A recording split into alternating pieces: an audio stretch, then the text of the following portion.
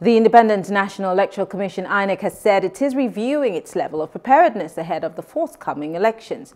As preparations for the 2023 general elections picks up pace, Chairman of the Independent National Electoral Commission, Professor Mahmood Yakubu, is not mincing words as regards the Commission's commitment to raising the bar of the standards set in previous elections. The unique thing about the next month's general election is that it would revolve around the Electoral Act of 2022, which paves way for technology to be deployed in the course of the exercise. For instance, it empowers the INEC to transit election results electronically from the polling units to a central portal in the Commission's headquarters.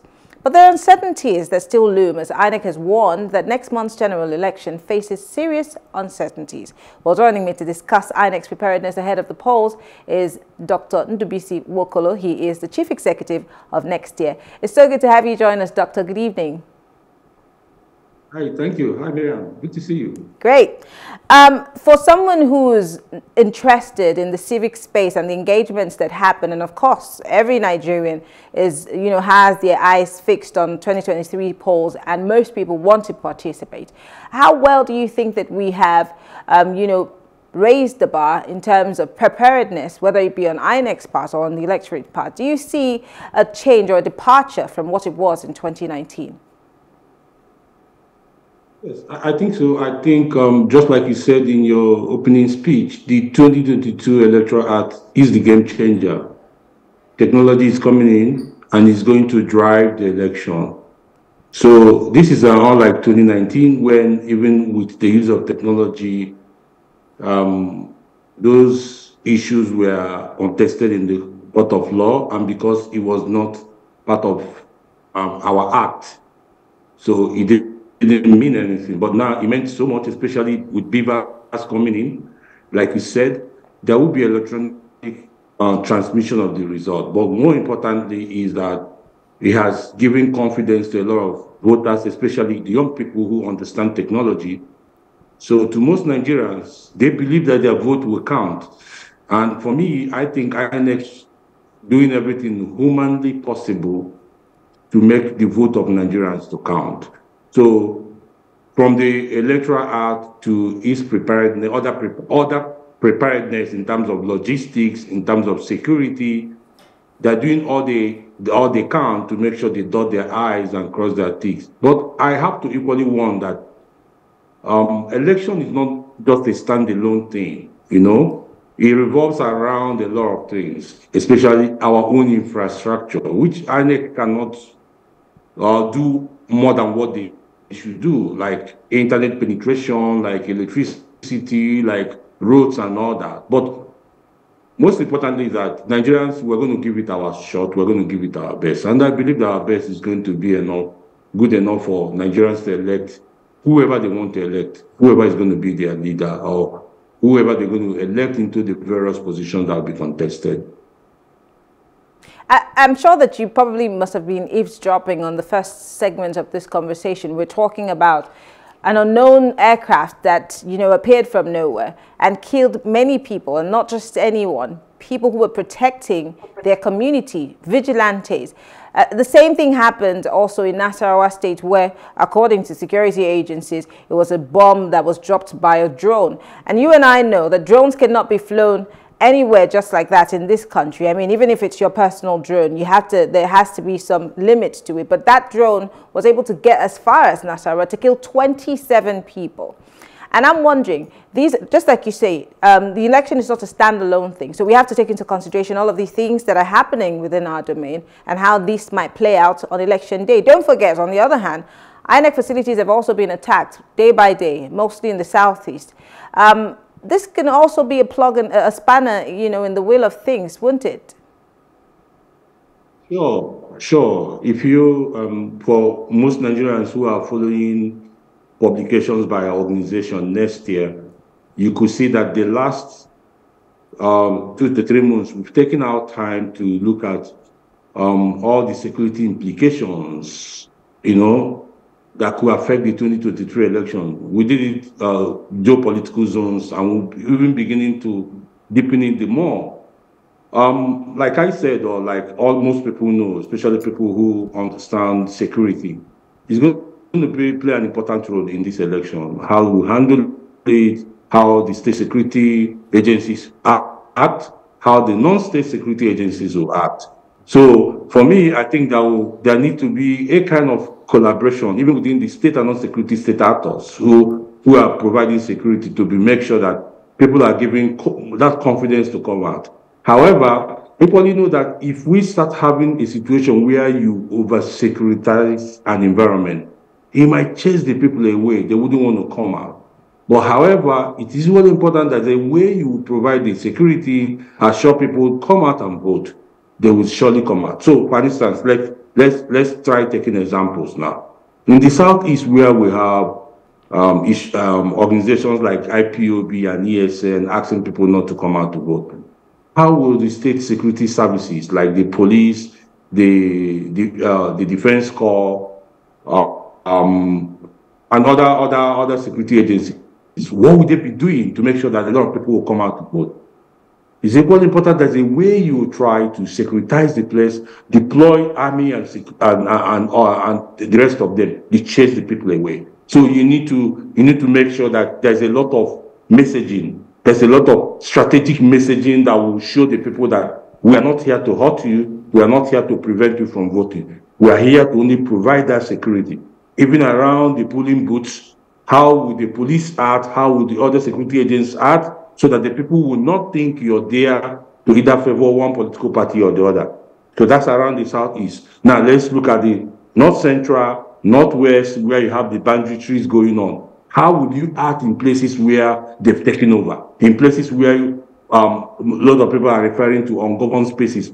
Someone like me will always tell you there are no ungoverned spaces, but rather on alternative governed spaces. So how would the state act to make sure that INEC is able to deliver in those areas? So if you move to places like Northeast, as you're trying to move security around the country to balance security provisioning, are you going to leave spaces for Boko Haram and ISWAP to think they've left their position who can attack? So these things, you have to put all these things in context. You know the number of security you need to deploy at a particular area and at a particular time. You see, so that's why I said it's not a standalone. So you need to make sure that you're able to do your mapping very well, your security mapping very well, and able to deploy as you need them. And that's why in elections like this, it's not only the state security services you need. You equally might need the services of other state actors who, could assist in one way or the other. Let's talk about rhetorics.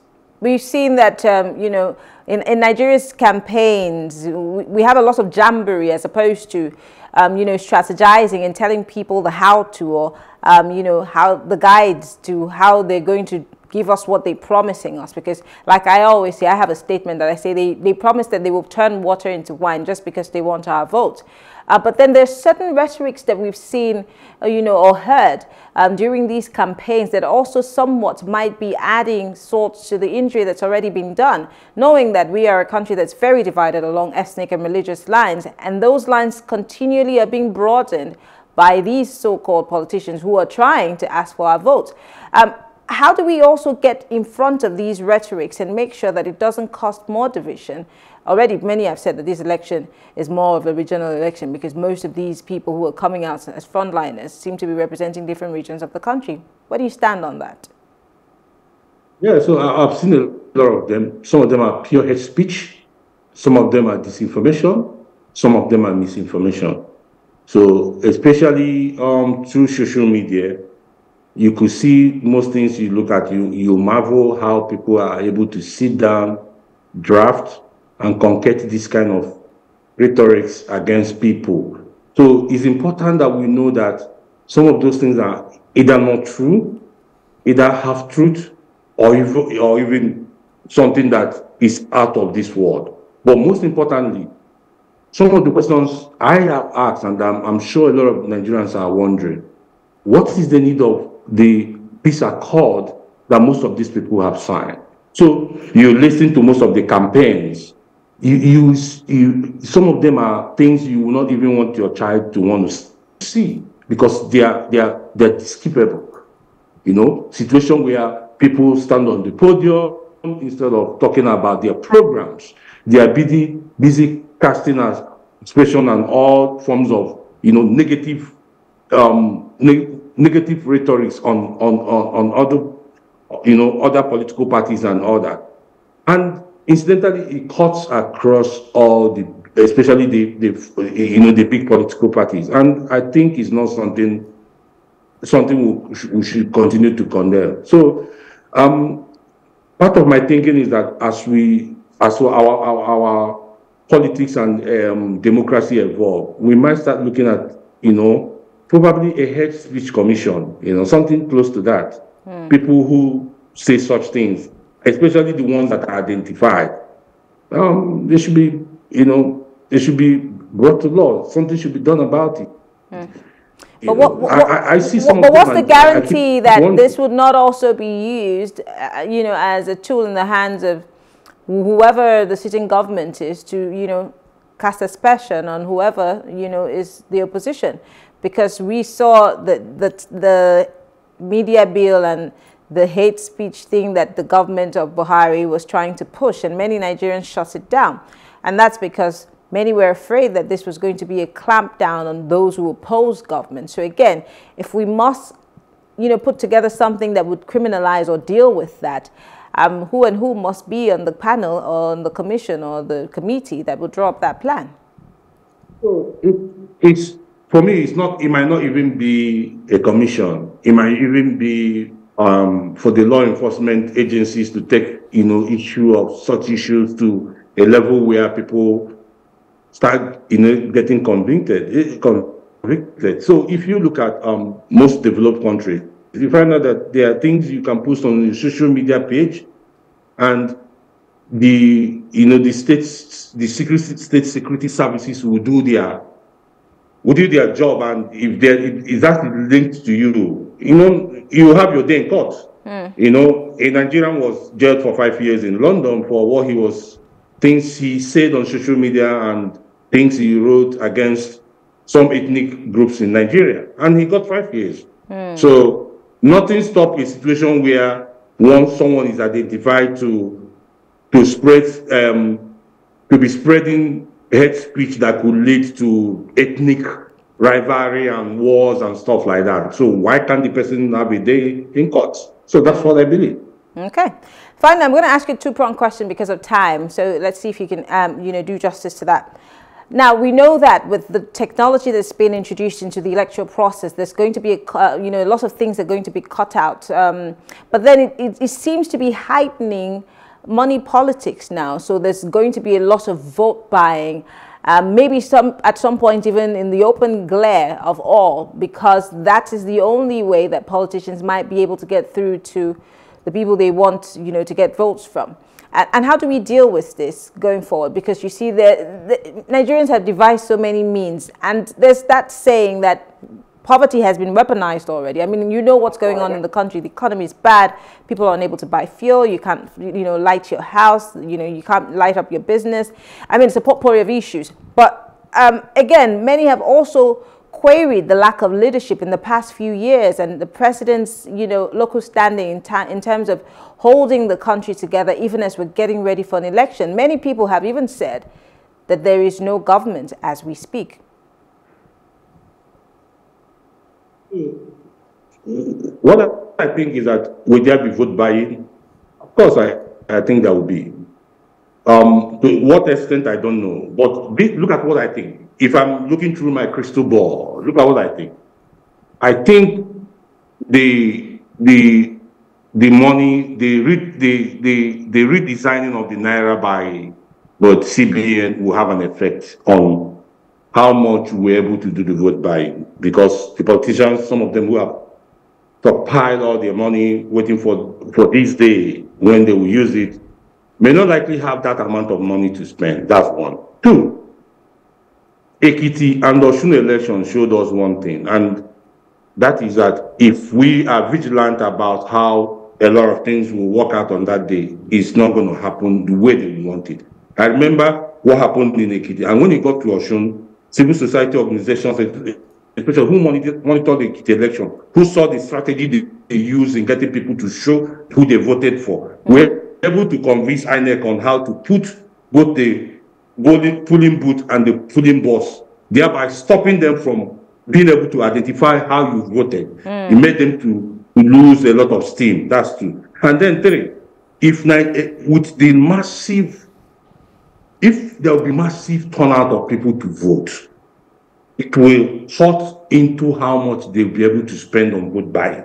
Because people to come out, how many 10,000s or 20,000s are you going to give to millions of Nigerians? So a lot of people might say, I don't need your 10,000 to sell my future for 4 years. So if a lot of people don't come out, then the money of the vote buying is going to work, or it will have an effect. But if a lot of people come out, it will kind of reduce the effect of vote buying on the entire thing. And finally, just before we go, do you see Nigeria on autopilot as we speak? Because again, nobody seems to be hearing from Mr. President as to the plight of the people. Many have asked, who's in charge of regulating the fuel price? It seems to be, a free-for-all. About the oil theft and the fact that, a lot of things have flown under the radar. And don't forget, Mr. President is, of course, the Minister for Petroleum and the Commander-in-Chief. And all of these things are happening directly under his watch. What would posterity remember Mr. President for? Well, let me start from the issue of the autopilot. Incidentally, we know that in this country, 2 years into every administration, especially where the government is going to go for a re-election, the next 2 years is used for electioneering and other forms of activities that will lead to re-election. But I think what we've seen in the last 1 to 18 months is unprecedented. It hasn't been seen before, and from the point of view of somebody who works in the development space, I think we've done badly. We've done badly in the sense that even people who should be working in the government a lot of them have abandoned what they should be doing, have joined the campaign. For instance, there's no reason why Festus Keyamo, who will be working for, will be paying him his salary as a minister, and he's there campaigning for a political party. He don't do that. So it shows that the control of this government is very low. So, well, I believe that probably whatever mistake we've made in this government in terms of what didn't work well, whoever wins next election will learn from it and be able to rewrite most of the history and be able to take Nigeria where we want to go. I know a lot of Nigerians have really not felt very well about how a lot of things have turned out, but the most important thing is that once there is life, there is hope. So hopefully things will start shaping up from May 29 this year. Well, here's hoping upon hope that things would change and would not just be going from bad to worse. Ndubisi Nwokolo is the Chief Executive of Next Year, and always a pleasure to have you or talk to you on issues such as this, hoping that you come back and speak with us as we get ready for the elections. Thank you. Thank you for having me. All right. Well, that's it on the show tonight. Don't forget, go get your PVC. It's been moved from the wards back to the local government areas. Go get your PVC because that is your passport to a new Nigeria. My name is Mary Anacone. Have a good evening. See you tomorrow.